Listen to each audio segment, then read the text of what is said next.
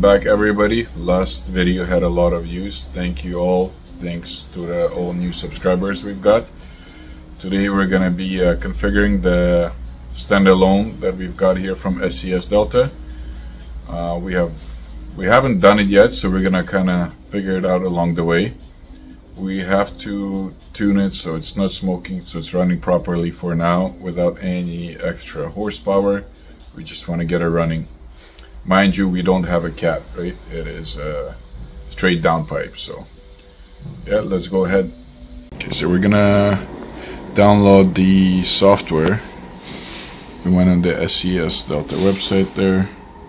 I think we got the GDI 6.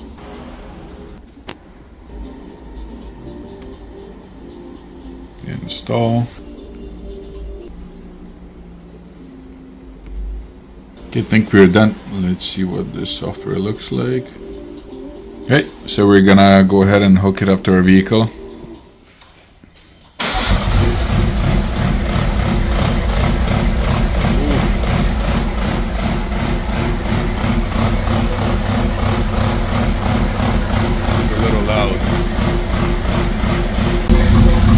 Okay, so there's a noise coming from the transmission, what it sounds like. Step on the clutch, let go. Step on the clutch. Yeah, that's the secondary noise, but we still gotta figure out why it's running like that. So we're gonna check some base parameters right now, see what's going on. Eventually this is gonna get tuned by a professional tuner. We just gotta get it running for now.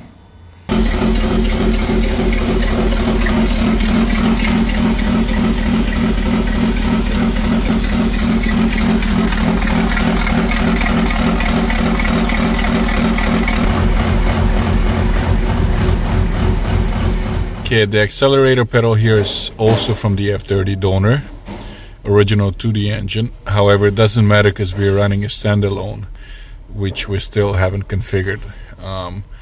So we were able to mount this in. This is pretty good. It's actually comfortable.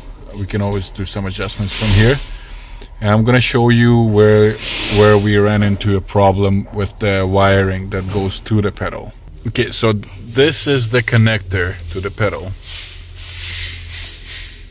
SCS made that for us. Now the only thing is that this connector comes straight from their wiring harness, and we could not disconnect it from there. Otherwise we would have to drill a hole, which we're not doing anything like that on this vehicle. Again, we're trying to preserve OEM as much as possible. So let me show you what we've done. Okay, so we cut, this is the wire that's coming from the pedal right now. It was integrated into this main harness here. So we actually cut it up, just making our own connectors right now. So for future disassembly, we can just disconnect it right here and remove the engine. And this is gonna be the female part right here. Just gonna splice the connector on here, and it's gonna be easy to remove down the road. Again, this engine is probably gonna take about an hour to remove at most once we're done with it. So it's not gonna be a big job to remove it. We're gonna make everything easy and accessible. Okay, here's an update on our tuning there.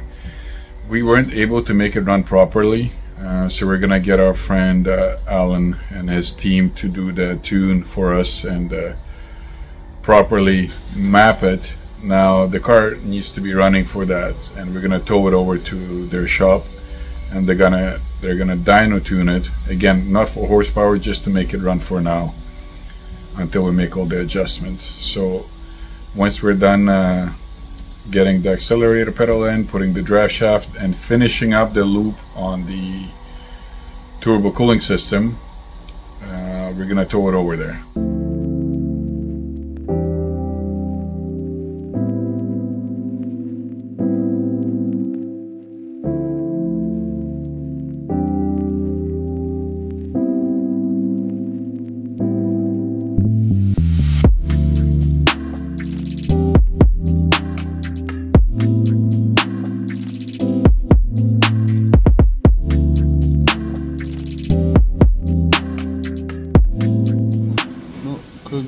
сильно хорошо.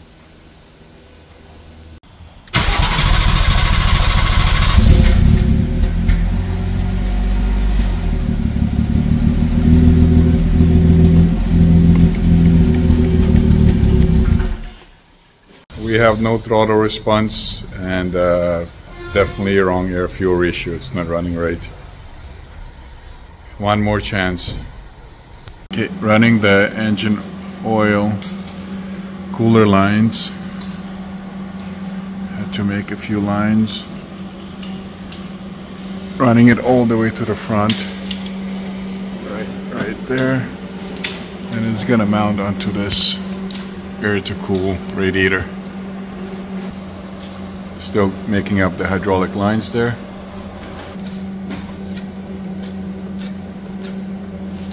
Engine oil cooler, got that mounted, just the lines are running through this side for now and going right there.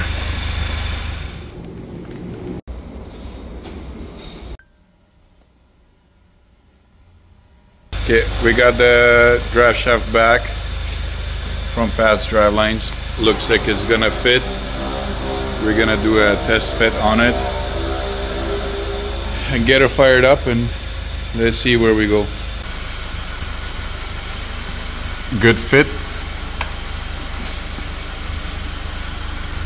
And we should be good to go.